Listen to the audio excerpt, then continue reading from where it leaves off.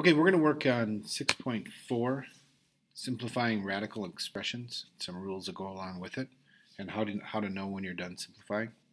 First of all, the radical, often referred to as the square root.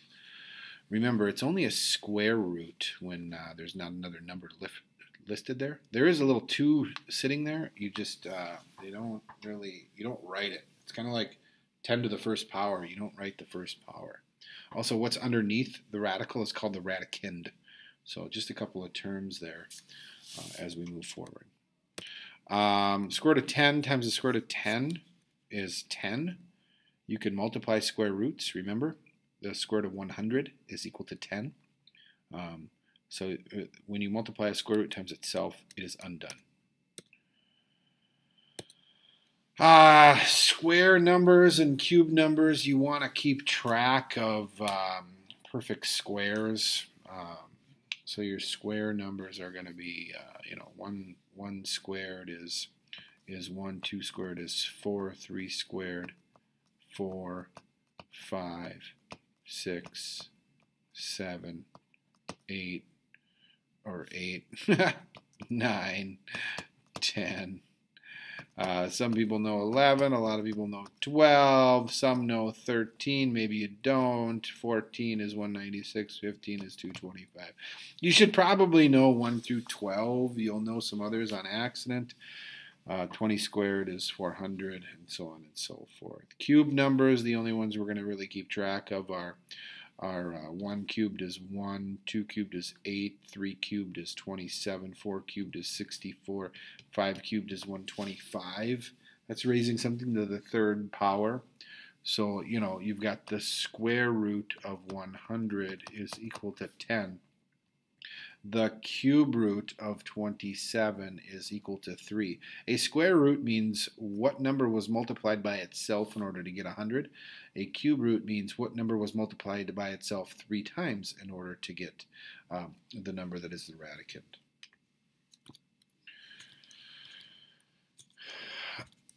Simplest radical form. We are looking for radicands that have you have to have perfect square factors. Need to all be eliminated, so all of the factors can't be. You can't have the square root of 12 because the square root of 4 is a perfect square. Can't have fractions underneath the radical sign. You can't have radicals in the denominator, so we'll talk about that. When we're talking about multiplying, you're allowed to multiply and you're allowed to take things apart. So this could have started as the square root of 56, which is equal to the square root of 8 times the square root of 7. You're allowed to split them up. And then we could go a step further into 4 and 2 and 7. 4 times 2 is 8 times 7 is 56. So how would I write this? I would write it 2, and then I have a square root 2 and a square root 7. There are no perfect square factors in 2 and 7, so we would put them back together, and we would get square root of 14. The fastest way to do this one would have been to split it into 4 and 14, and then we get 2 and 14. If I was going to simplify these, 52 is square root of 4 times the square root of 13, which is 2 root 13. Now I know I'm done. Square root of 32, you want to get the biggest one if you can. If you can recognize 16 in there, that's the best way to go. 4 root 2. 200 is 100 times 2. That's 10 root 2. And there you go. You can always check your answer. Again, we're looking for exact values. These are irrational numbers underneath the radicals, so we do not want a decimal, rounded decimal. Your calculator will do the square root of 52. It'll be 7.2 or something like that. But that's an irrational number, so we're looking for simplifying to exact values. No decimals in our answers.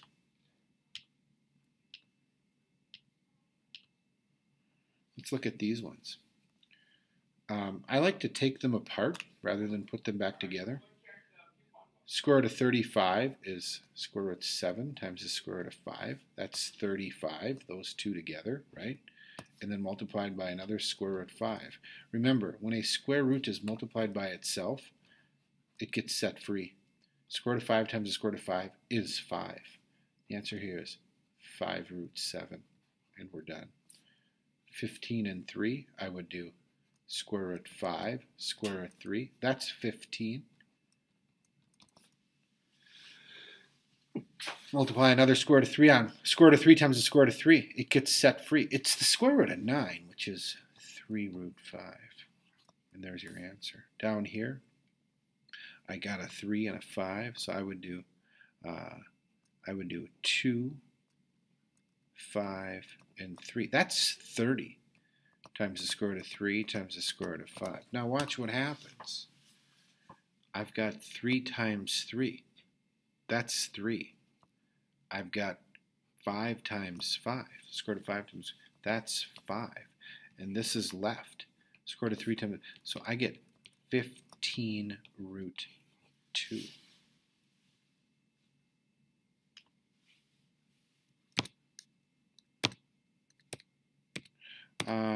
We're gonna glance over this guy. We're not gonna worry about the absolute value. Okay. Whoa.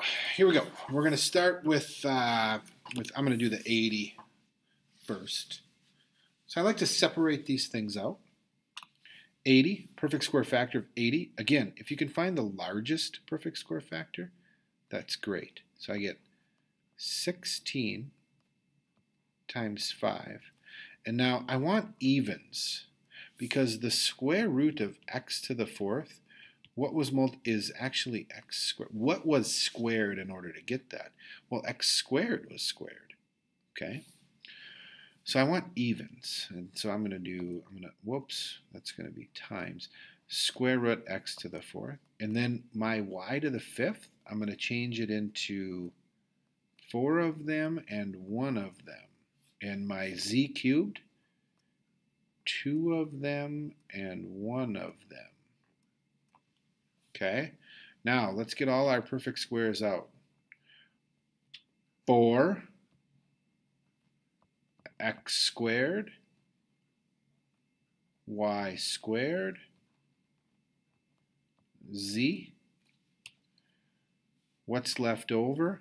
Still underneath a radical. That guy, and that guy. Square root 5 y z. So we get the perfect squares separated out.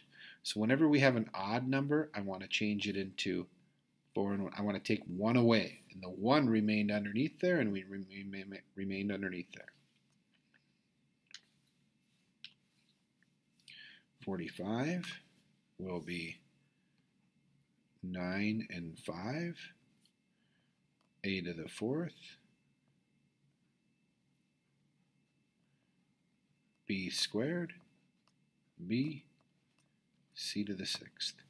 Get all the perfect squares out. Here we go. I got a 3. That one's done. I got an a squared. Comes out of there. I got a b. Comes out of there. I got a c cubed.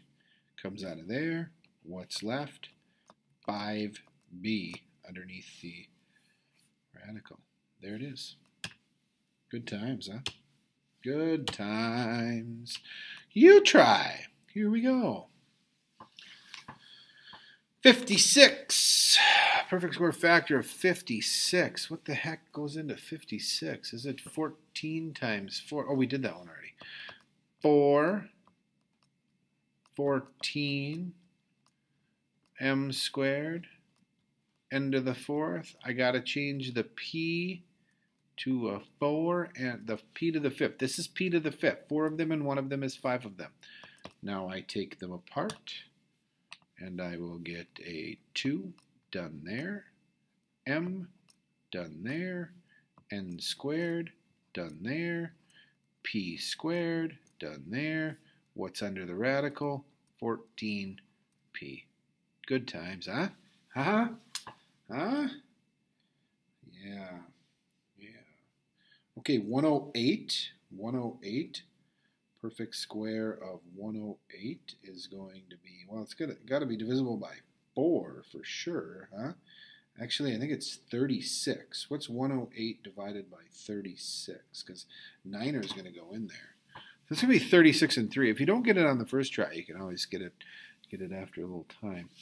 So I get 36 times 3.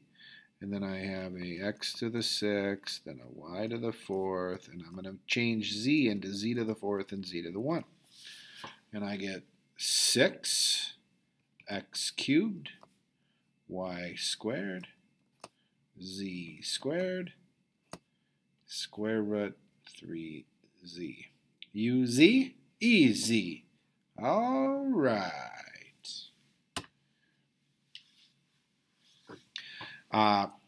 Last ones here. First one, these first two I think are pretty simple. You're taking the whole thing to the 8th power, which means we're kind of just, and this negative is just out front, and they're going to have some in your homework. They're going to have plus or minus out front. It just comes along for the ride. And when you take the 8th root, or square root, means it's just cutting that exponent in half. Remember, square root just means to the power of 1/2. And this one's the same thing. It's just this whole thing is raised to the 2nd. And now what we do need to understand is what do we multiply together 5 times? This is 5th root of 243. What's multiplied together 5 times to give you 243? You can do 243 to the 1/5 in your calculator, and you're going to get, I think you get 3. Pretty sure. And then if this is being cut into fifths, so it's 15 divided by 5 essentially, and we get x plus 2 cubed. Okay, so it's kind of like cube root is what's multiplied together 3 times, and then 5th root would be what's multiplied together 5 times, and you can check those on your calculator. Also, you can take an odd root of a negative. That does work, so you're going to want to watch that on the old homework assignment. Best of luck. Safe travels. Peace out.